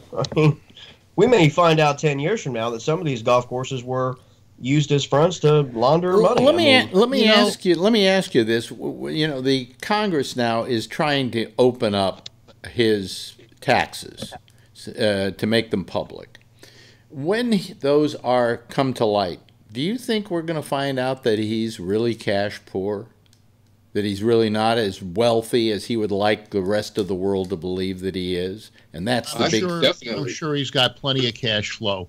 I don't think that's what they're looking for anyway. They're looking to figure out if he's got other, if he's looking to monetize his business with his decisions. See, if they want his personal tax return, I have a corporation. The corporation files a tax return, and I'm an employee. That's not what we want to see. We want to see his personal income tax. Right. Well, so they're going to go after my personal Paul. tax return doesn't say anything really, other than property that I hold personally. Or stocks that I hold personally, but the business has its own tax return. You're not And they're going to go after those too. You got to remember, Donald Trump. Well, they are. They will. Donald Trump, when it comes to business, is a fucking crook. All right, and so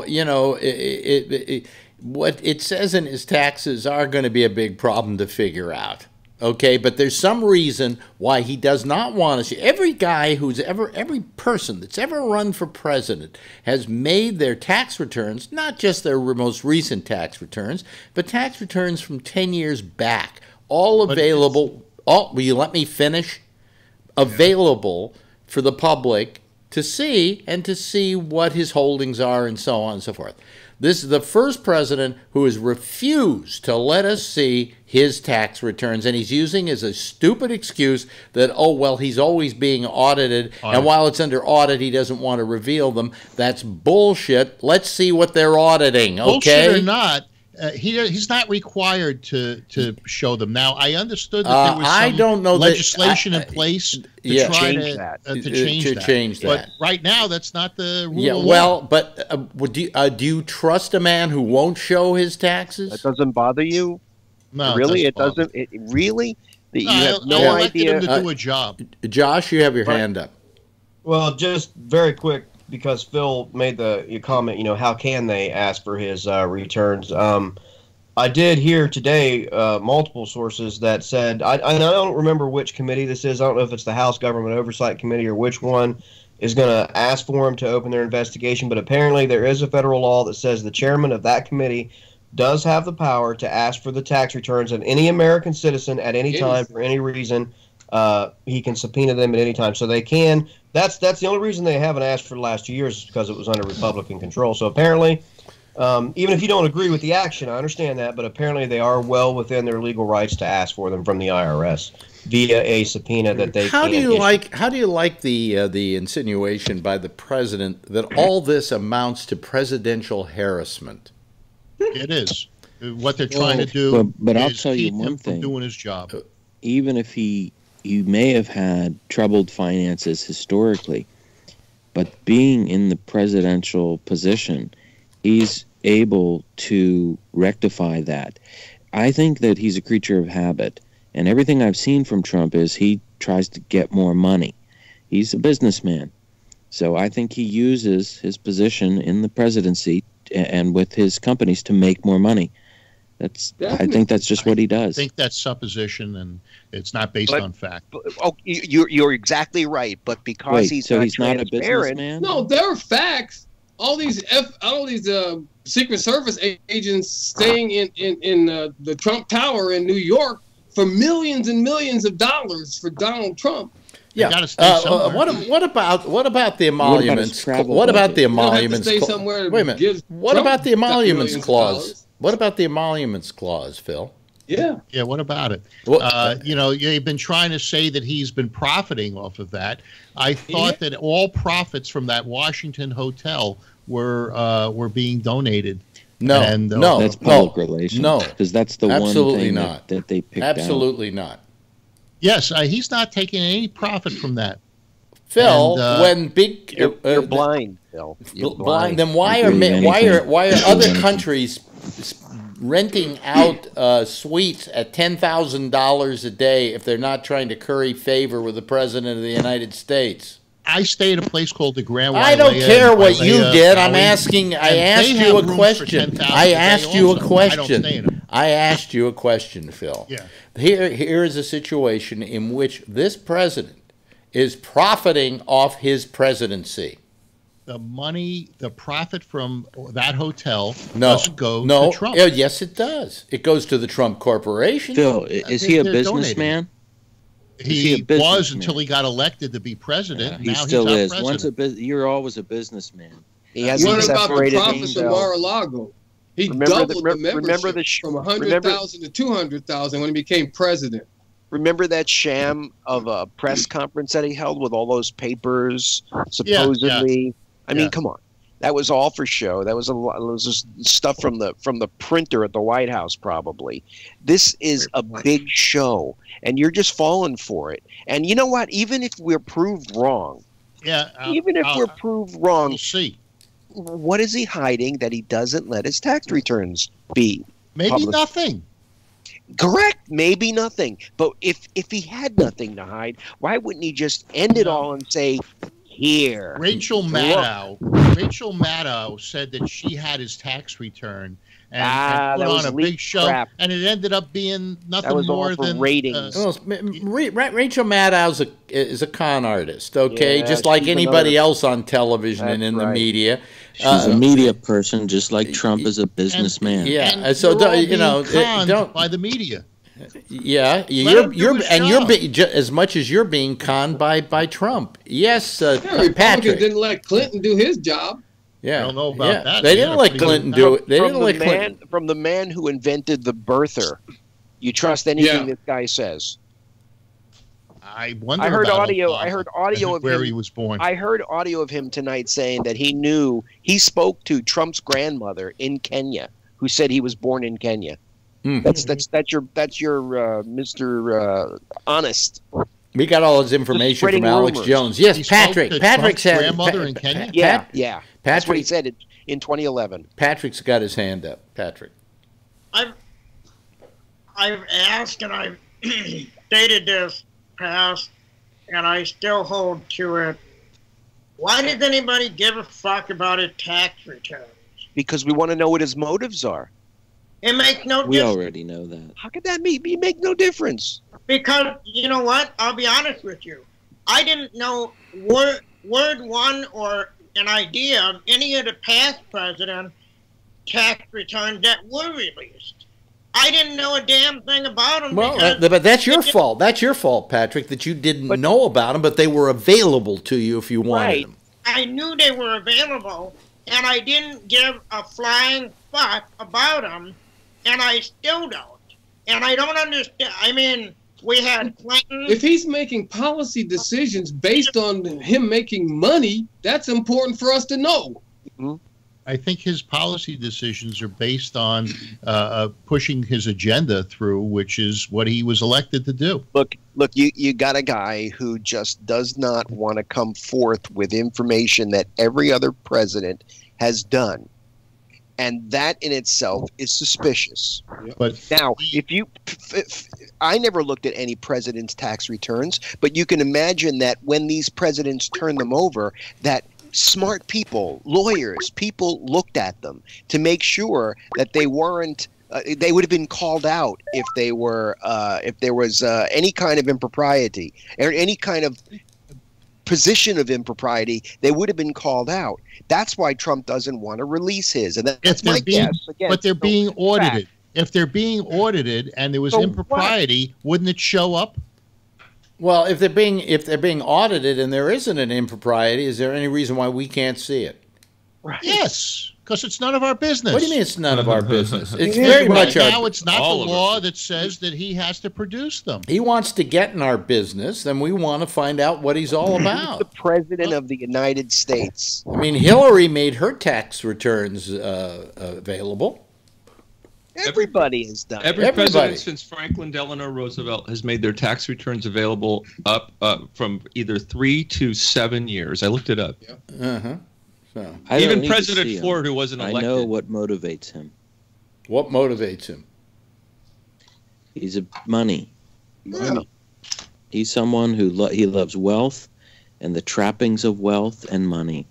Yeah. And people like that never change. They just want more and more and more. And any way they can get it is how they do it. Now, the myth is that everybody else around him that supports him or likes him will also get that way. That's not how it works. But people have this belief that, that they will, and if they just play their cards right. Although, by the way, if you're watching us right now, this is what a full house looks like. These are what Gabnet pants look like. Yeah, me too. Aces over jacks. Me too. There you go. Yeah. So has anybody heard the story about Jeff Bezos today? By the way, AMI? Do that. Yeah. Do that. Yeah. I'm going to go I got to take a leak. Go, keep talking. Have fun. I mean, now AMI, who's in Trump's back pocket, their best friends, is trying to blackmail Jeff Bezos into not dick pic. Yeah, way more than that. Way more than that. Really? He had an affair with some woman, and now there's very graphic pictures. Supposedly, I don't want to see that. And Bezos he did the right thing. He wouldn't be blackmailed. He said, "Okay, you want to show him? Show him, and I'm going to release all this information." Which I think that's what you got to do when you get blackmailed. That's what you got to do. Absolutely, but again, there's still this impropriety of what's AMI? AMI is the parent company of the National Enquirer, the same ones who paid off the Stormy Daniels. Okay. They buy up all of the same Trump ones stories. that turned on Trump. What's that guy's name that owns it? Oh, he has a weird name. Pecker. David Pecker. Pecker, yeah. I love that. Take a pack of pickled peppers. Oh, that's the film Pecker. Mr. Pecker. So you started talking about it. I left the room. For some reason tonight, I just was trying to hold it back, and I couldn't anymore. You guys saying all those bad things about Alex, as soon as he leaves the room. He's got the tape. Yeah, I'll see it in the reruns. Somebody brought up Jeff Bezos before I left, and did anybody have a comment on that? I mean... It turns out the National Enquirer has naked photos of Jeff Bezos. Like, who would want to see him? With it. Did he screw Stormy Daniels? No, but what he did is he wasn't going to put up with it, so he just made it known. Yeah, for him. That is he suing the National Enquirer over that now? Yeah. I think the National Enquirer was also mad about. He owns a newspaper. Was it the Washington Post? Washington Post. Yeah, and for some reason the Washington Post did something that the National Enquirer didn't like. And about the National Enquirer, and he was trying to get them to stop from reporting that. The new neighbors moved in upstairs. What? Yeah. Oh boy. No, I've had it the last couple months. The apartment up above me has been empty, But just in the last few days, the new people have moved in, and they have a kid that screams and runs up and down the hallway. Do they have rugs over the hardwood floors and stuff? God, Invite him no. on the show. I've got extra rugs. You know what just suddenly hit me? I think the reason why Bezos is suing the National Enquirer is because Woody Allen is suing him. And so he's got to even it all out, spread the money around. It says here the Washington Post is poised to publish unsubstantiated rumors of the National Enquirer's initial report. I wanted to describe to you the photos obtained. I'm reading a quote here. But there's that they're trying to get the Washington Post to drop an investigation that they're doing. Okay. And so they threatened him that they would go public with these pictures if the Post didn't drop the investigation. So the National Enquirer are bad guys too. Yeah. Well, yeah, of course. This guy Pecker has done nothing but he's best friends with another. Again, he got this innocent guy who is like a little, innocent little angel who's surrounded by all these people who are shady in one way or another. Some of them are going to prison. Some of them are just shady. I'm just saying, this is all this craziness going on. But if your name is Pecker, I mean, your life's got to suck. Yeah, I'm saying that from the get-go, your life is shit when your name is Pecker. Would you want your tax return exposed if it was prepared by Cohen? Not his Can I account. tell a funny story about a name? Yeah. Yes. What, Bree? Okay, so several years ago, I was in my car, and this other car wanted to get through you make a left turn or something. So I had to back up like 3 or 4 feet, and I looked in my mirror and I didn't see any car. So I backed up. Turns out there was another car behind me and he was trying to get around. So I had hit him.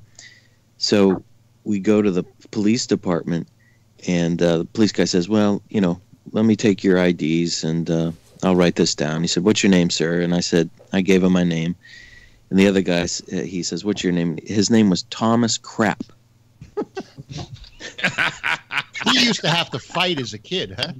You better know Thomas Crap's going to be a tough guy. Yeah. Well, God. The laughter in that police department was unbelievable. yeah, but you know something? The toilet. I think it wasn't shithead. The toilet was. Or his first name was by Fuller. Crapper. The toilet was invented by Thomas Crapper. Phil Crap. Right. This guy's name was Thomas Crap. I'm not Philip kidding Crapper. you. So, That's where the term crap comes from. I'm going to take a crap. Ray, by the way, sent me a list here, and I figure we just read it off for you. Oh, yes. Yeah, he sent me a list of people who have dressed up in blackface over the years. So this is as complete a list, I guess, as they could get together here. They said they would add to it as they found more. Yeah. Louisiana House of Representatives candidate Robert Gaddy dressed like Tiger Woods for a church event. South Carolina County Council candidate Brant Tomlinson dressed like a Jamaican bobsledder for a Halloween party.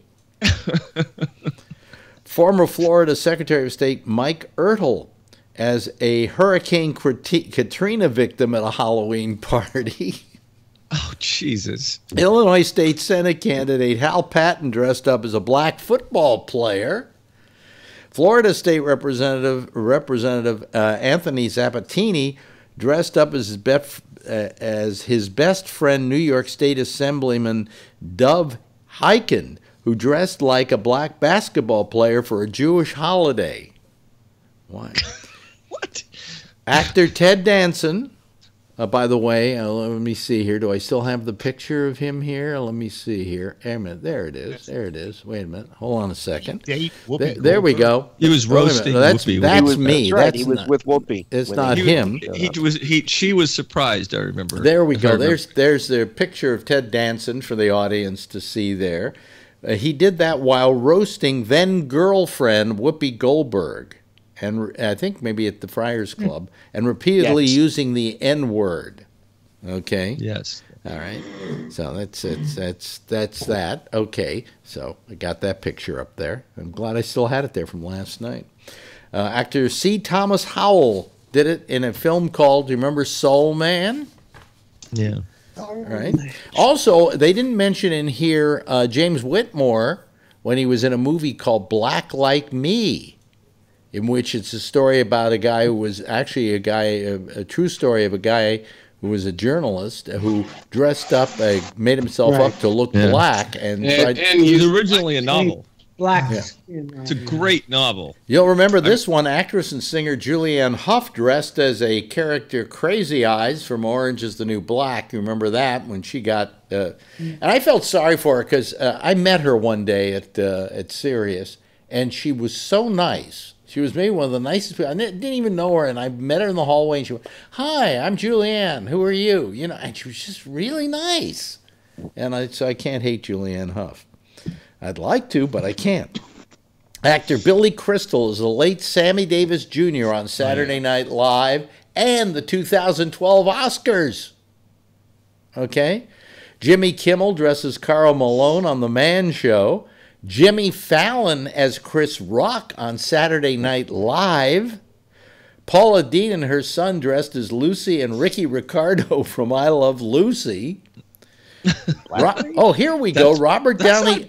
Here, we forgot this one completely last night. Brownish face. Robert Downey Jr. in Tropic Thunder. That was funny. Right?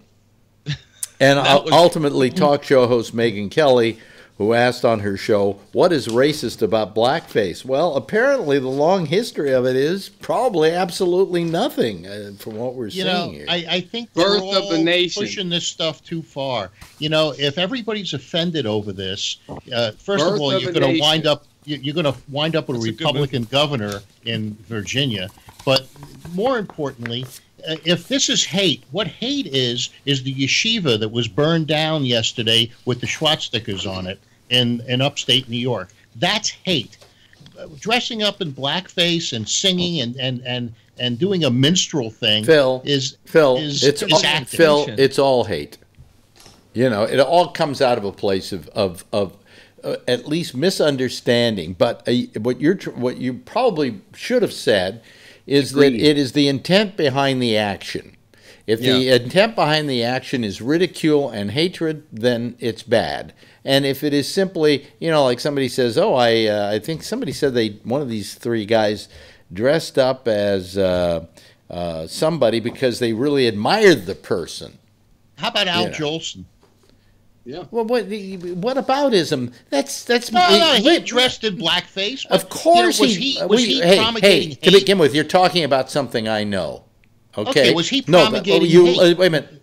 That I know intimately because I paid a lot of attention to that. You slept with Al Jolson? Al Jolson, what he was doing was an outgrowth out of minstrelry, which hold on a second, which went on for years and years and years in this country. And when he went on stage, he simply was doing a minstrel thing. In fact, I have a film of him that was the first sound film of Al Jolson singing called The Plantation Act. And it was his act from the Ziegfeld Follies in New York, in which he did blackface. He did a movie in which he did a song. I can't remember the name of the movie right now, but he did a song called Going to Heaven on a Mule. And he does it in blackface. The horrible thing about him doing blackface was everybody else in the scene singing with him and going to heaven on a mule were all black. But so that Jolson wouldn't look out of place, they all whitened their lips. Yeah. I've okay. And if you watch this movie, I'm just looking to see the expression on all these black actors' faces, because Al Jolson is in the middle of them, this white guy acting like a black guy, okay? And then I started to think about it, and I said, they probably didn't think it was that terrible, because at least they were getting a fucking payday, you know? But if you ever get a chance, go back and see Going to Heaven on a Mule. It's the ultimate in blackface. Yes, Ray? Yeah, I was listening yesterday. It was a great show, by the way. I listened on the way home. So about 35 years ago, I was in a play called The Foreigner, which nobody does anymore, and I think I know why, because at the end, all these guys come in dressed as Klansmen, And I was one of them. And I was so happy. It was a professional theater company. It was like my first professional show. I was so happy I was in this show. But I was a Ku Klux Klansman at full regalia. And I have a picture of it. And I was so proud of it. I had it framed and everything. And then don't put it in your yearbook. Yeah. As the years, I had it on my shelf. And as the years went on, as my pride in it disappeared, I realized, holy shit. Like dressed. Well, don't run from and then but I have to say, in the late 1980s, it was like a little bit. It was different. I mean, there was no, there wasn't so much of the sensitivity that we have now. Now, I'm not saying it's good or bad. I'm just saying I just wasn't there because around the same time, about 2 years later, I was in an opera, The Rise and Fall of the City of Mahagoni, in which I was the narrator, and they put me in blackface. And I did the whole show in blackface. So you're double whammy. Dressed as Uncle Sam with blackface. Yes. I have pictures of that. Yes, too. yes. And I was all proud of that. And not one person in the audience ever had a problem with it. Yeah. And this was, in the early 90s. Charles. So something Charlie's has got his hand happened. up. Something has happened since then. And Charlie's been in blackface all night. Yeah, Charlie. Oh, jeez. I just want to say for the record that I loved Billy Crystal's Sammy Davis Jr. He was great. Did a good job. And it was. You better do a good job if you're going to do that, right? Yeah. Patrick. I thought it was a tribute myself. Yeah. Yeah, I mean, like what Ray was saying, it all has to do with contact, like Alex said. And what was it part of a production? Were you able to get an African American to play a part?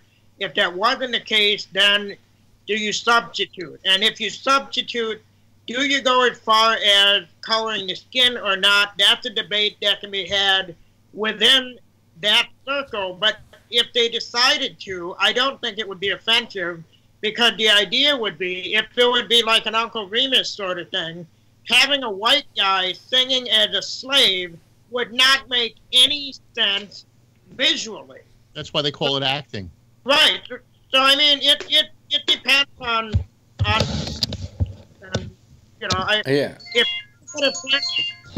if people get offended by shit, they better be offended for a good reason, not just because.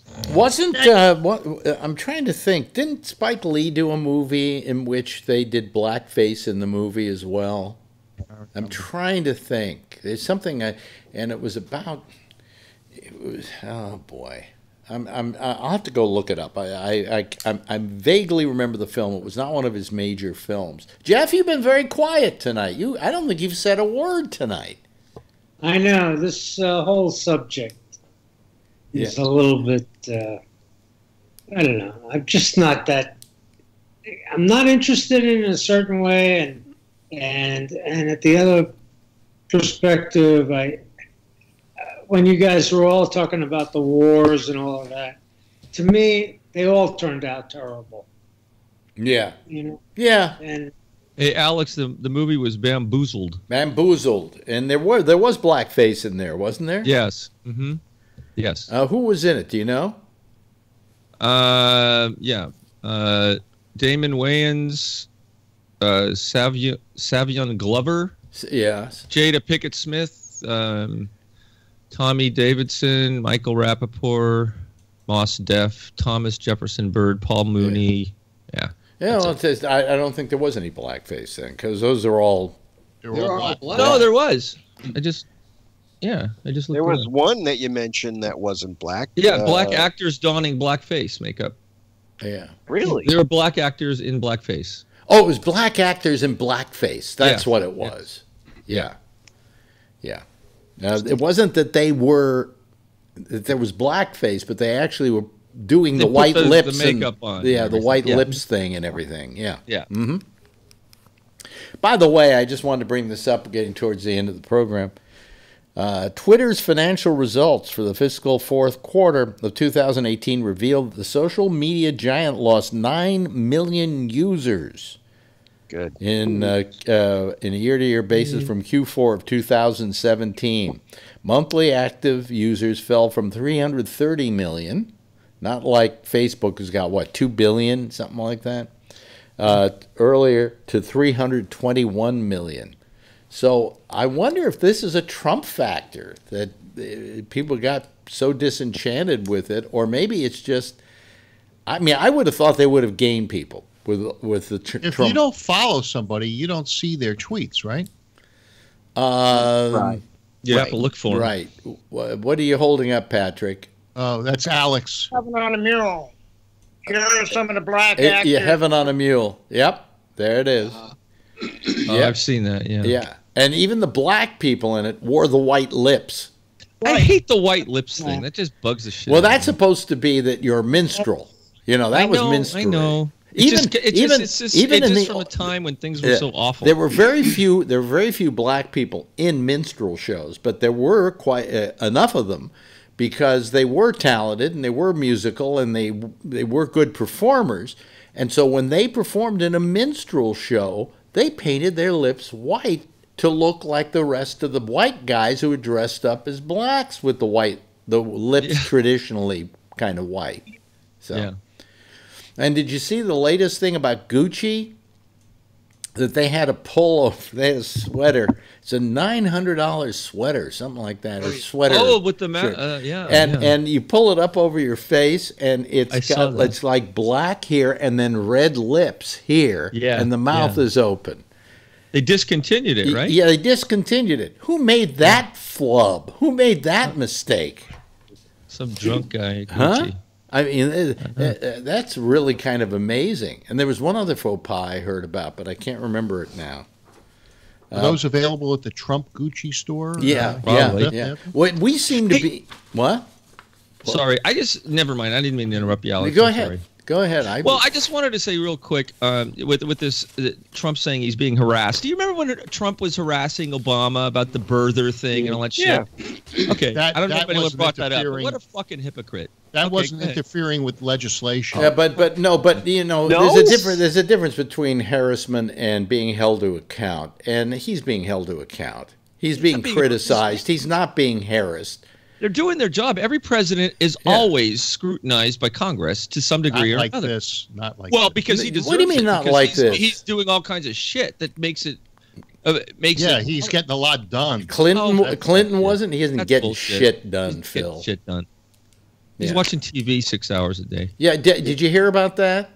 Yeah. 60% of his time is what they call executive time. Yeah, executive time means there's no formal meetings, but they do other stuff. Oh no, it means he does nothing. Why do you believe this fucking liar? Scott, would you do that again? Scott, do that again. There, it's jerk off time, Phil. Yeah. Yeah. And this is not like 60% of his time is spent, out of a 24-hour day. This is 60% out of the work day. Mm-hmm. That's not uncommon. Even Obama. Remember how hard he was going to work? Remember how he teased about? Yeah. Oh, I wouldn't be playing golf. I'm going to be in the White House working. Liar, man. He's just unbelievable liar. It never ends. It never ends. Now, Josh can verify this. Does when Trump plays golf, is that playing golf? Oh God, there you go with the jokes when things are true. Because it's bullshit. You're attacking things that are bullshit. But these are the things doesn't that matter. These are the things he attacked the other presidents on, especially Obama. It's a known fact. It's a known fact, Phil, that Trump's a lazy fuck. That he doesn't read. He doesn't read any of the memos that are sent to him. Doesn't read any of the papers that are sent to him. Wants everything told to him because he doesn't want to have to read it. We've got an illiterate president, for Christ's sake. Yes, Jeff. The one thing he likes to talk about is lying and making stories. Yeah. He's good. Yeah, he's very good at that, by the way. He tells tall tales. Although he's not that good because the beginning of the end is coming, Phil. The beginning of the end for Trump is coming. It's coming. All these investigations. It's coming soon. You'll all have your chance. It'll be a Phil-free Friday. Thank fucking God. Anyway, it's been a good night tonight. It's been a nice discussion, everybody. Rob Alfano, thank you so much. Jeff Stein, Josh Wheeler, Bree out there in Dubai, Ray Renati out there in Palo Alto, Phil Meyer out there, Scott Boddicker in Texas, and Charles Wallace, who's now, you're where again now? You're in Arizona? Arizona. Yeah, and Patrick Blazek in Wisconsin. Yeah. Hey, everybody. Why don't you give them a big wave goodbye, okay, so that they can see your happy faces, and I'll wave back to you. There we go. Okay, that's our citizens panel for tonight. That was a good one. Yeah, good one. Nice, rich, healthy discussion of all things. Of all things, you know, not just Trump tonight. Hey, listen, that's it for tonight. We'll be back here again, what is it, after Damian Chaplin with the Exchange tomorrow night at 9:30.